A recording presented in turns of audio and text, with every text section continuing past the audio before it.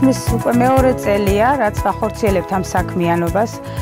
იდეა რომ მოვიდა, გავაკეთეთ საცდელად, საოჯახოდ, დაახლოებით 50 კვადრატამდე და შემდეგ აწარმოე საქართველოს ფარგლებში გავზარდეთ 1000 კვადრატზე, გავშალეთ ჩვენი საწყისი ფერმა.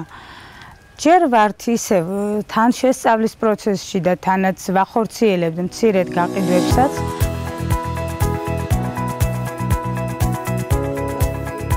მოვლისთვის სჭირდება ბევრი პირობის დაცვა.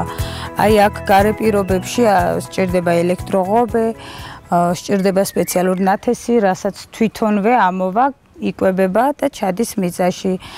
ეს დამცავი ღობეა, რომ გარედან არაფერი შეფრინდეს, არაფერმა შეაწუხოს ზედმეტი თავდაცვის მიზნით.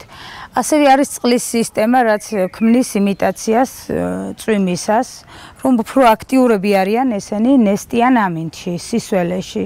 ამის გამო გვაქვს აწყობილი საწვიმებელი სისტემაც.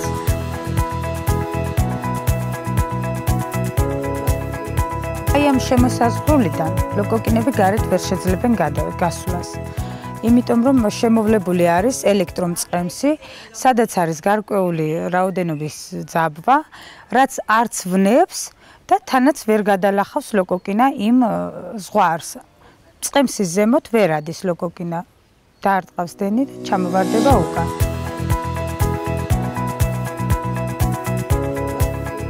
არიან ორსქესიანები, დებენ კვერცხს და მრავლდებიან კვერცხით.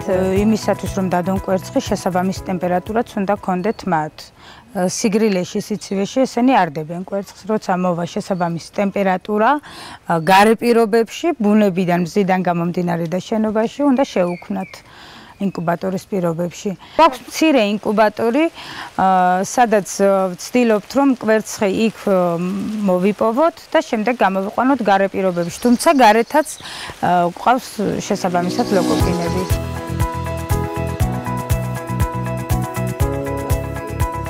ჩვენი ლოკოკინა არის მეცნიერულად შეუსწავლელი, არის მესხური ჯიში, რაზეც არის ძალიან დიდი მოთხოვნა. დაინტერესება იყოს არესტორნო ქსელიდან. გაყიდვები ძირითადად არის სეზონური ზამთარში და ადრე გაზაფხულზე. მაგრამ ჩვენს ფერმაში უკვე როცა გავფართოვდებით, სრულად ავითვისებთ აი ამ ნაკვეთს, იმ შემთხვევაში უკვე შეიძლება რომ მთელი წლის განმავლობაში მიმდინარეობდეს გაყიდვები.